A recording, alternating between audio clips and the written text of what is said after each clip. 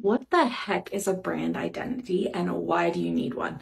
Let's get into it. But first, hi, my name is Whitney. I'm part of the team here at TPP Business Solutions, where we have a huge passion for helping people start their own businesses. So let's get into it. So essentially, a brand identity is how you show up across all of your platforms, your website, your social media, to your consumer or your customer. So a brand identity entails not just colors and a logo, but it has fonts, icons. It includes like your brand voice, which is how you communicate and speak with your audience.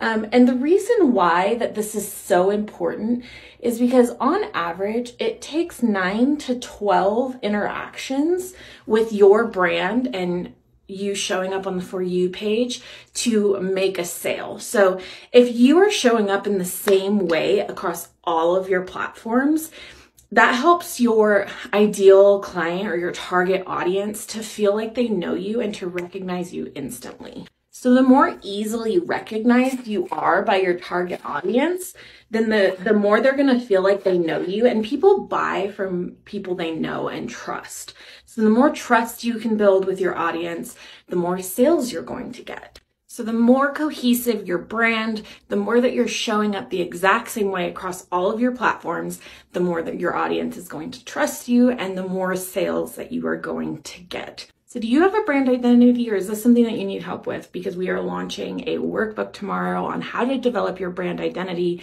It's going to walk you through step by step exactly what to do. So that way you can increase your sales. So make sure you like and follow so you don't miss out on that launch.